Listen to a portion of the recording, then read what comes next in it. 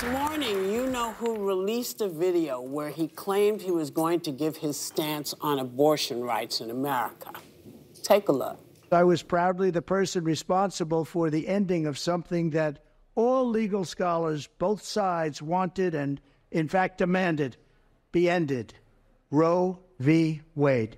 It must be remembered that the Democrats are the radical ones on this position because they support abortion up to and even beyond the 9th month. The states will determine by vote or legislation or perhaps both, and whatever they decide must be the law of the land. Like Ronald Reagan, I am strongly in favor of exceptions for rape, incest, and life of the mother. Always go by your heart, but we must win.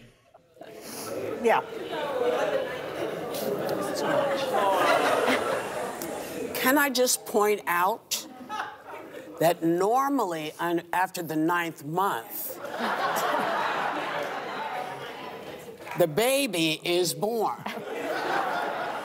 You do also know that it is against the law, passed quite a bit in, much more than you're aware, but nobody's doing that. I'm not sure I understand.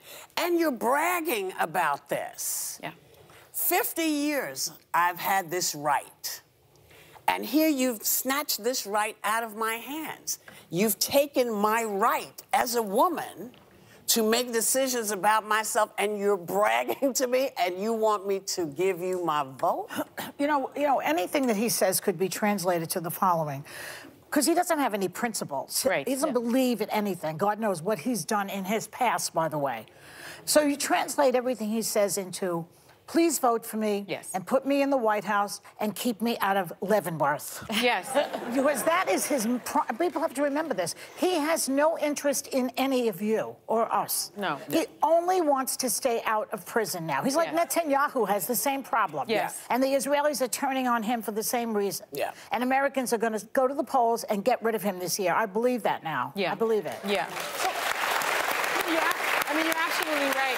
I think he needs to be elected before he gets put in prison. That's his main goal. That's his fundraising goal. That's everything. And by the way, I believe that he's ran for president to make money. I think so, and too. now he's running to stay out of jail. To stay out of jail. So I think those are the his two drivers. motivations. And also, he is morally bankrupt, right? He's a morally bankrupt person, and I still don't understand the evangelicals getting behind him, people of faith getting behind him, women getting behind him. They watch Fox. It must be that. I don't understand that. And I also actually don't understand his position on this social media post that all legal scholars agree with him. All legal scholars do not agree with you. So Trump does rightfully acknowledge that abortion right now is a huge political loser for Republicans. Yes. And I want to say clearly, I want Donald Trump to lose in November, no question. But what he's doing here is actually a little more strategic than it may come off. People were pushing for him to say, go with a 15-week ban. That would be the compromise. Right. The problem is the right would say it was a betrayal because 15 weeks is too long, would be their argument. And then Democrats would be able to say he supported a federal ban. Now he's punting responsibility to governors. So we're going to be talking a lot about Florida in this upcoming 6-week ban. He's going to, that's Ron DeSantis' problem. That's not mine. It's classic Trump kind of trying to be everything to anyone. And my warning is this with voters.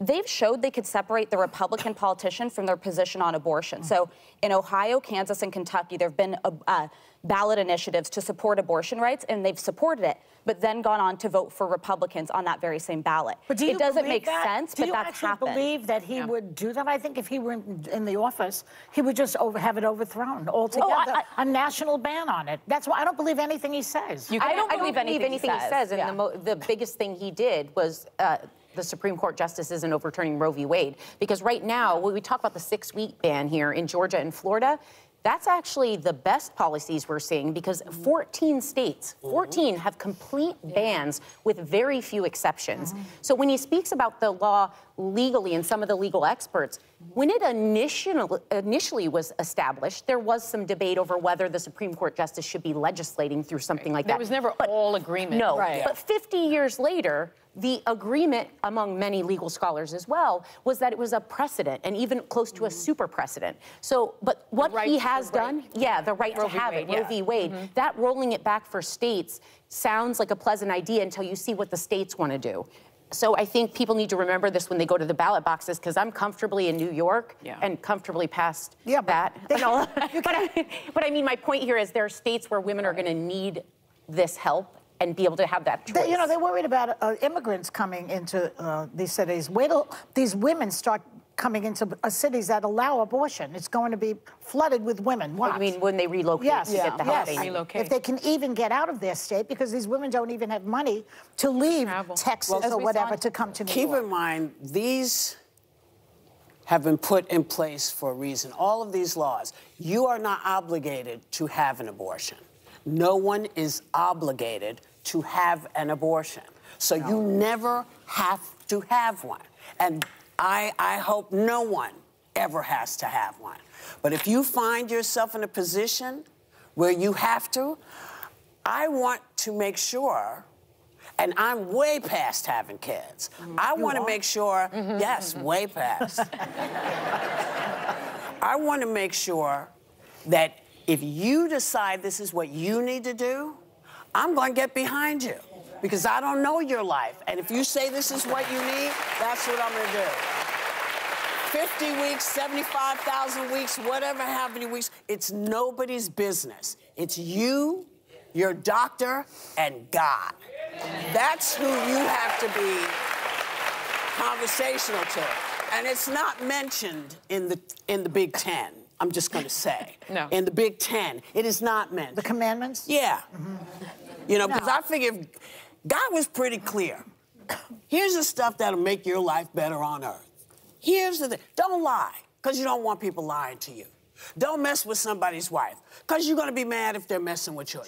Just, you know, common sense stuff. Would say, thou shalt not kill. They believe that. Yes, well, here's the thing.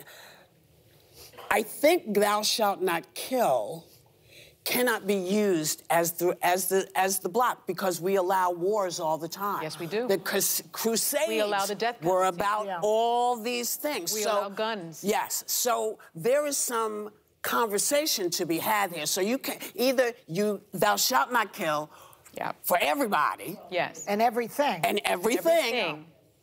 Or we have to talk about all the things that you and I need to do. And I have to, I need to give you time to do this. I have a legal note. Keep a straight face. Oh. Trump has denied any wrongdoing and has pleaded not guilty to all charges.